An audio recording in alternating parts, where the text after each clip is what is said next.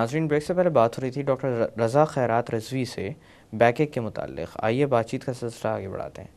Doctor साहब, जैसे कि बात हो रही थी कमर दर्द की और शियाटिका का भी तज़किरा आया था। शियाटिका के हवाले से मैं एक बात और आपसे पूछना चाहूँगा कि कोई ऐसी तकालीफ भी होती हैं जो शियाटिका जैसी प्रेजेंटेशन देती हूँ लेकिन वो शियाटिका ना होती हूँ? देखिए, इसमें 2 से 3 चीज़ें ऐसी होती हैं कि दे प्रेजेंट लाइक, मतलब उनको हम जैसे सूडो शियाटिका कहते हैं, जो प्रेजेंटेशन लाइक शियाटिका होती है। लेकिन sciatica is primarily just because the root compression in the lumbar at the spine level. जी।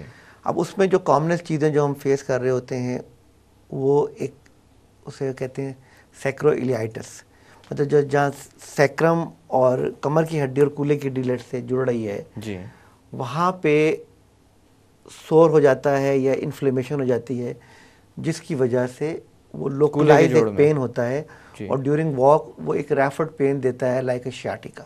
जी। तो मतलब उसमें हम जब व्हेन पेशेंट हमारे पास आके बताता है दर्द का, तो वो पिन पॉइंट करता है अपने आप को कि ये पेन हो रहा है, मुझे इस जगह पेन हो रहा है। थोड़ा कमर की हड्डी थोड़ा सा हट के होता है, जहाँ पे कमर कूल्हे की हड्डी जुड़ रही है, तो वो सोरिंग होता है, पेनफुल होता है, वो एक पे आ जाता है।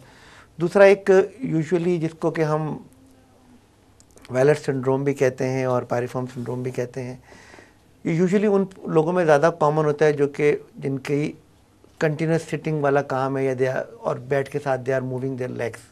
जी। लाइक अगर आप उनको ले लें, जैसे साइकिलिस्ट हैं, ठीक है, they are sitting and constantly cycle चला रहे हैं, या एक ज़माने में जब वो सिलाई मशीन पैरों से चलाई जाती थी, तो उसमें जो एक मसल होती है which is deep seated muscle in the hip reason, उसका और शियाटिक रूट का एक नॉर्मल रिलेशन होता है। If there is some anatomical relation में थोड़ी सी चेंज हो, तो it can cause some irritation to that root at that level, and presentation is almost same. Ji, presentation बिल्कुल वही मिलेगी। तो अब उसमें फिर सबसे पहले जो रूल आउट किया जाता है वो ये रूल आउट किया जाता है कि MRI करके ये तो देख लिया जाए कि ये हायर लेवल की इशू तो नहीं है, लाइक लंबर स्पाइन में नहीं है, it's a local issue at that level. अब उसमें फिर ये बिल्कुल एक प्रेजेंटेशन शियाटिका की ही होती है। सिर्फ सैक्रोइलियाक जॉइंट की प्रेजेंटेशन भी शियाटिका जैसी ही होती है। फिर अगेन जब हमने शुरू में बात की थी कॉक्सिस की, फीमेल्स के द कॉमनेस्ट थिंग, उसकी प्रेजेंटेशन में समथिंग शियाटिक की ही होती है। तो ये तमाम चीज़ें फिर जैसे जैसे वर्कअप करते हैं प्रॉपर क्लिनिकल एग्जामिनेशन के बाद चीज़ों का एवेल्यूएट किया जाता है और उसके बेसिस पे फिर उनका ट्रीटमेंट डिसाइड किया जाता है।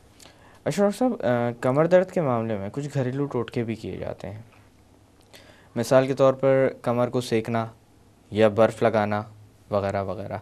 बेशुमार लोग ऐसे भी होते हैं जिनकी कमर में अगर तकलीफ़ हो जाए तो वो बिस्तर से लग जाते हैं, उतने अरसे तक वो कामकाज से इज्तनाब करते हैं। तो सही तो तरीक़ा क्या है, किस तरह से कमर दर्द को मैनेज करना चाहिए? एक्टिविटी को कम कर देना चाहिए या बढ़ाना चाहिए? और ये ठंडे गर्म वाला मामला कौन सा बेहतर ऑप्शन है? देखिए, अब इसमें जो हम जब बैकएक की बात करते हैं, ठीक है, बैकएक में डेफिनेटली रेस्ट बेहतर करता है जी। लेकिन सम टाइम कुछ लोगों में अगर पेन ड्यूरिंग रेस्ट एग्रीवेट हो रहा है तो उसको देखना पड़ता है why it is like that.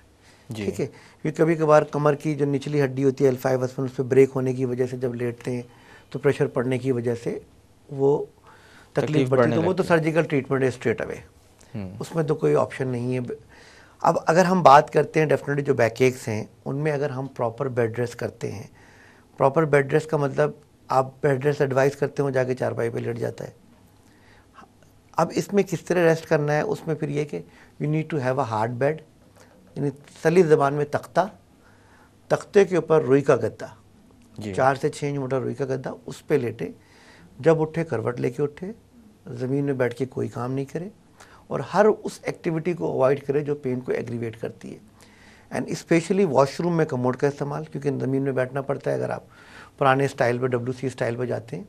ये गरम ठंडे दोनों का अफेक्ट है, गरम ठंडे का दोनों का अफेक्ट है, लेकिन आजकल हम लोग प्रेफर ठंडे को ज़्यादा करते हैं, कोल्ड पैक्स को। लेकिन अगर किसी को कोल्ड पैक से कुछ प्रॉब्लम हो रही है कि नहीं जी कोल्ड पैक से, तो इतना हार्ड एंड फास्ट नहीं है, ऑल्टरनेट भी ले सकते हैं कोल्ड एंड स्पेशली। लेकिन when you talk about the sciatica, sciatica में बड़ा मिनिमल रोल है इन तमाम चीज़ों को, because it's a root issue.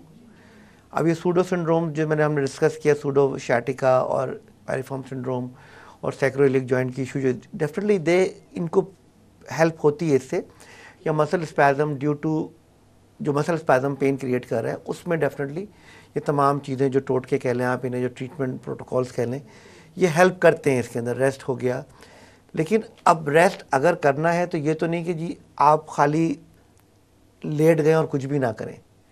ये वेरी करता है कि आपको कितना आराम करना है, कितना नहीं करना, ठीक है।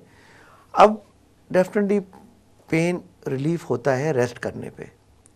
आपने उसके जो एग्रीवेटिंग फैक्टर्स हैं उनको अवॉइड करें, ठीक है। लाइक आप बाइक पे जाते हैं, गड्ढों में बाइक जाती है, आपका पेन बढ़ता है, avoid that and you can continue your work after few days. 2-4 दिन के रेस्ट के बाद you can not go for indefinite rest ना, कि जी मैं 3 महीने के रेस्ट पे चला गया। हाँ, कुछ कंडीशन ऐसी होती हैं जहाँ हम लॉन्ग टर्म रेस्ट एडवाइस ज़रूर करते हैं, बट वो मेरी बहुत छोटे से अमाउंट ऑफ पेशेंट्स के अंदर होती हैं। अच्छा डॉक्टर साहब, बैक एक्स में फिजियोथेरेपी का क्या रोल है? डेफिनेटली फिजियोथेरेपी का रोल है बैक एक के अंदर, और फिजियोथेरेपी का रोल जहाँ हम मसल स्पैज़म की बात करते हैं, definitely physiotherapy has a very important role in that.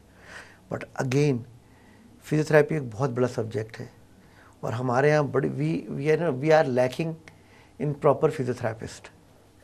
होता ही है कि एक टेक्नीशियन होता है, वो फिजियोथेरेपी सेंटर खोल के बैठ गया, उसे नहीं पता कि उसे क्या करना है जी। तो मतलब अगर प्रॉपर फिजियोथेरेपिस्ट फिजियोथेरेपी कर रहा है, उसे पता है कि उसकी लिमिटेशंस क्या हैं, तो डेफिनेटली इट हेल्प्स। अच्छा डॉक्टर साहब, इसी तरह से बहुत सारे लोग फिज़िकल एक्सरसाइजेस भी करते हैं ड्यूरिंग बैक एक। किस तरह की एक्सरसाइजेस मुफीद समझी जाती हैं? देखिए, उसके अंदर कुछ एक्सरसाइजेज हैं जो कि हम, जैसे बैक को एक्सटेंड करना है, ठीक है, उल्टा लेट के थोड़ा सा बैक को उठाएं, उल्टा लेटने के बाद थोड़ा सा थाइस को भी स्ट्रेट करें, स्ट्रेचिंग करें, थोड़ी सी स्ट्रेचिंग एक्सरसाइज कर सकते हैं आप। लेकिन वेट लिफ्टिंग जो है ना, उसको डेफिनेटली अवॉइड करना पड़ता है जी। You are not allowed to lift any sort of weight. Doctor साहब, यहाँ पर थोड़ी देर के लिए बातों का सिलसिला रोकते हैं। नाज़रीन, वक्त एक छोटी सी कमर्शियल ब्रेक का। ब्रेक से वापस आकर कमर दर्द के मुतालिक मज़ीद बात की जाएगी। Stay with us.